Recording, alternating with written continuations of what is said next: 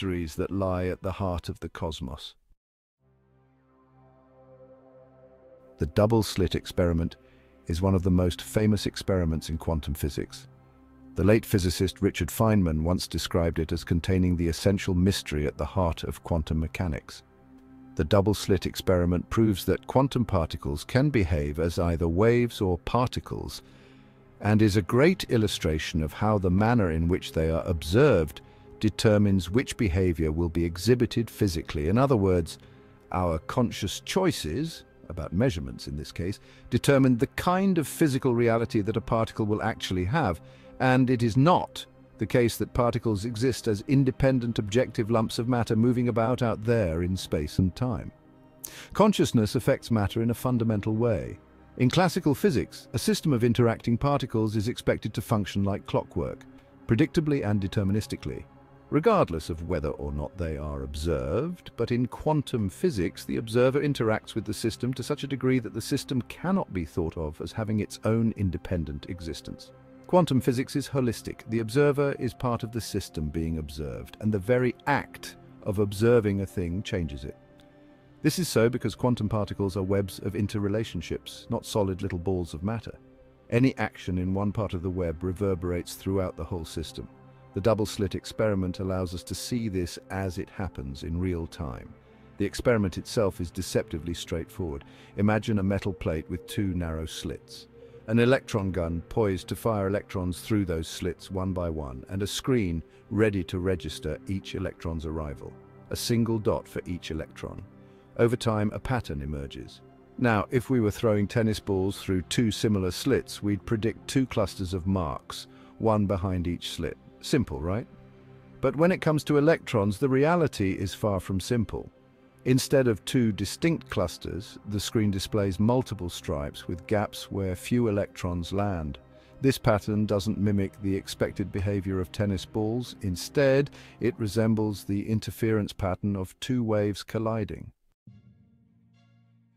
This interference pattern consists of alternating bright and dark bands, indicating that the electrons passing through the slits are behaving like waves. Imagine what happens when incoming ocean waves meet an obstacle like a harbor wall that has two openings in it.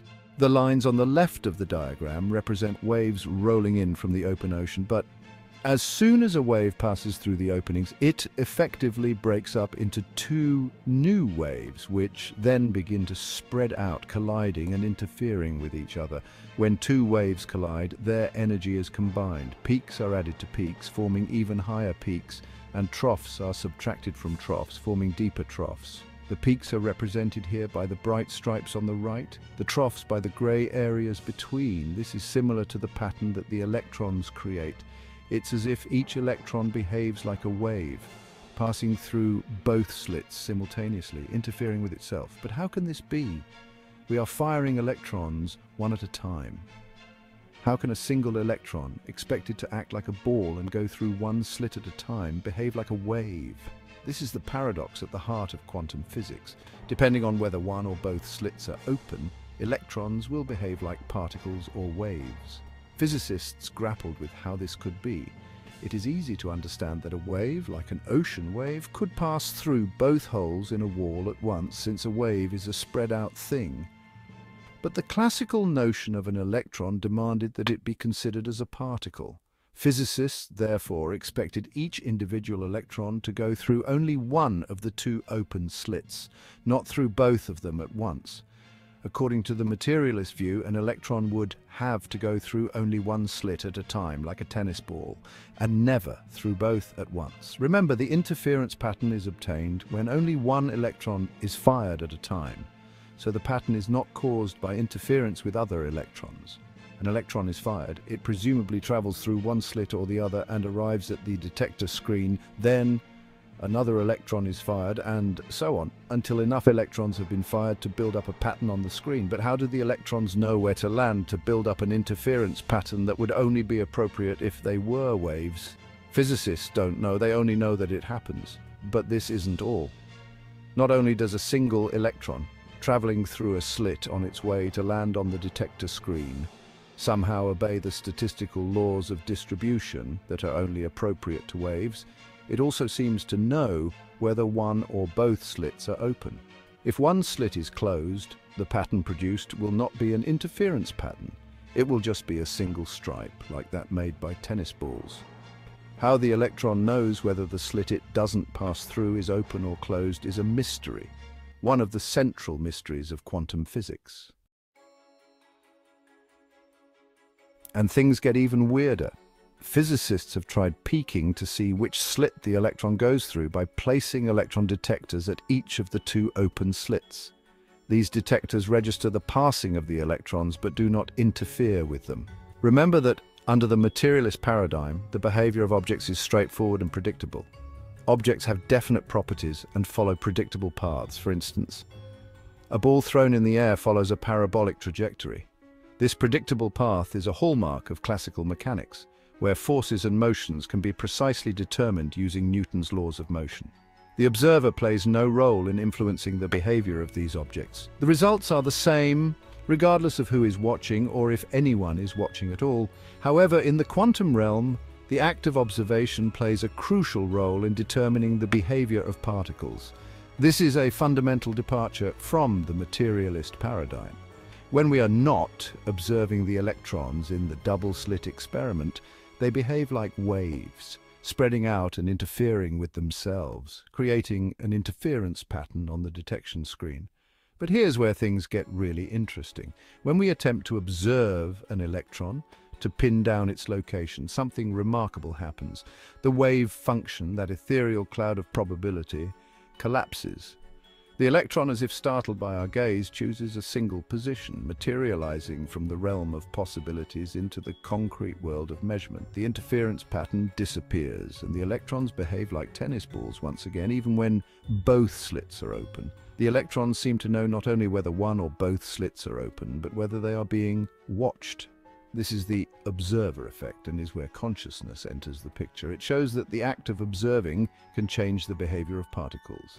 And it shows that the world is not as concrete and predictable as we might like to think. In the realm of quantum physics, the observer and the observed are interrelated, each affecting the other.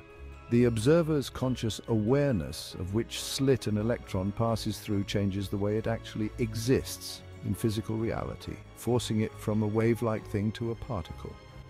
And in a way that we still don't fully understand, the electron seems to know when it's being observed. In this grand cosmic chess game that is the spectacle we call existence, every portion of the whole is connected to every other. Our perception of the world around us is just a sliver of a vast interconnected web, where actions in one part of the web influence all other parts.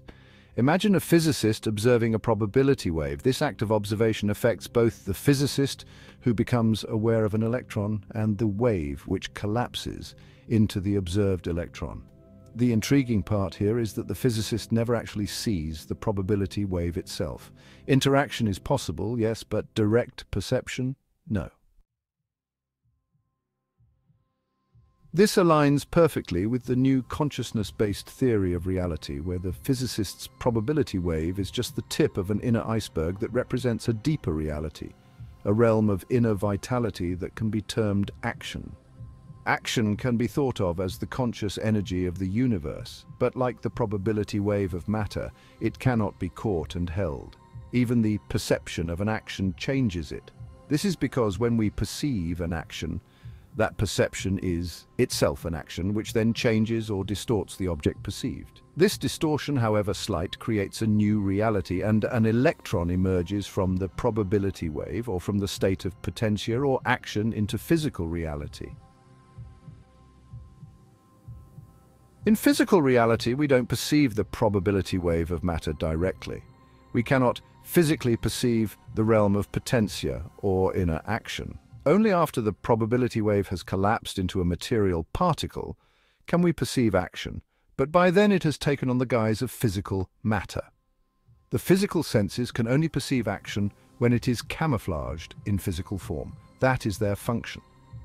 Before the collapse of the wave function, while the particle is still in the wave state, the electron exists simultaneously in every possible location.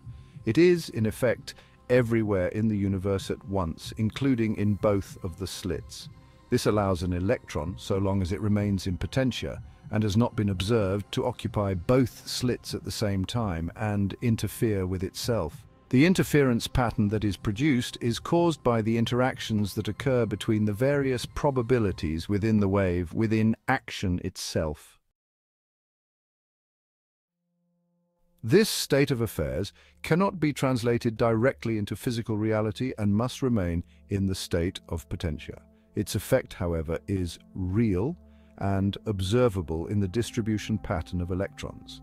To become physical, the electron must make a choice. Physical reality demands specificity. The electron must be one thing or another, and in one place or another. Physicists can therefore never physically see an electron behaving as a wave and passing through both slits at the same time. They never see both detectors going off at once, for instance. When physicists attempt to observe the probability wave using detectors, it always collapses into a definite particle. But if they don't look, the electron behaves once again as a wave whose existence lies within the realm of action or inner reality and cannot be physically seen, only inferred. So when there are no detectors, physicists cannot say that an electron goes through a particular slit. It goes through both at the same time. And this is not due to any limitation on the physicist's equipment. If no one is looking, nature itself does not know which slit the electron goes through. Physical reality does not exist in that kind of objective way. Instead, nature keeps all her options open, all her probabilities open for as long as possible. It is the act of observing a system that forces it to select one of its options, which then becomes real. This is what physicists mean when they say that a conscious observer creates the reality that they observe. We are each constantly creating the reality that we perceive, and consciousness is intimately involved. Consciousness is the choreographer behind this dance of creation.